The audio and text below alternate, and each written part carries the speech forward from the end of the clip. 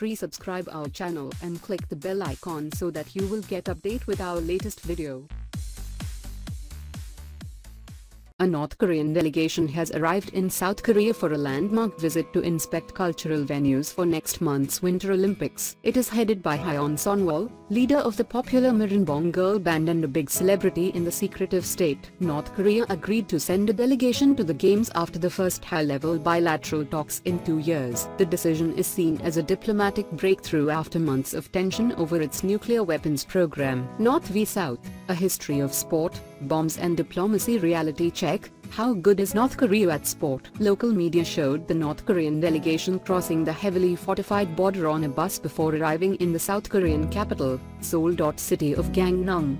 But it was on Hyun Sonwol that South Korea's cameras were focused. She and her 10-member Moranbong band are the glamorous face of North Korea, and have been described as Pyongyang's answer to the Spice Girls.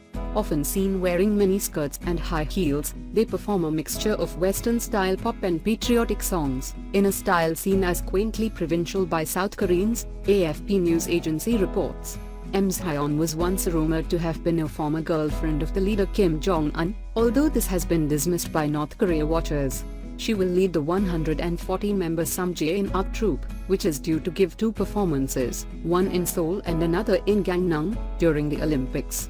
North Korea's cheerleading charm offensive. The coach who helped North Korea's skaters qualify for the Olympics. The delegation's 2-day visit is expected to be the first of several to prepare for Pyongyang's participation in the Games. It is the first visit by Pyongyang officials to the South for 4 years, reports say. The delegation includes athletes, officials and cheerleaders. Another team will visit the South this week to check logistics for North Korean athletes, while Seoul will send its own officials to the North ski resort to inspect the venue.